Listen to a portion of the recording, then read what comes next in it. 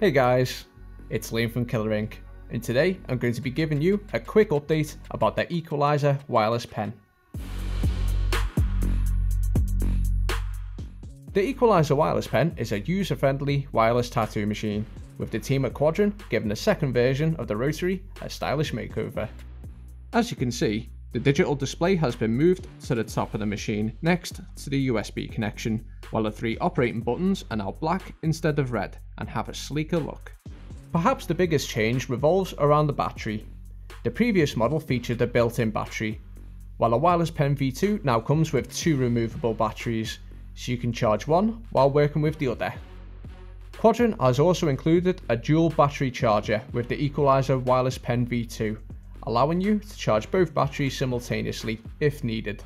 This lightweight rotary tops the scales at 120 grams and offers a voltage range of 5 to 12 volts, with 6 to 10 volts being the recommended range. All other features are the same as the first generation model, so make sure to click on the link in the description below to watch our original video review of the Equaliser Wireless Pen for an in-depth look at what it has to offer.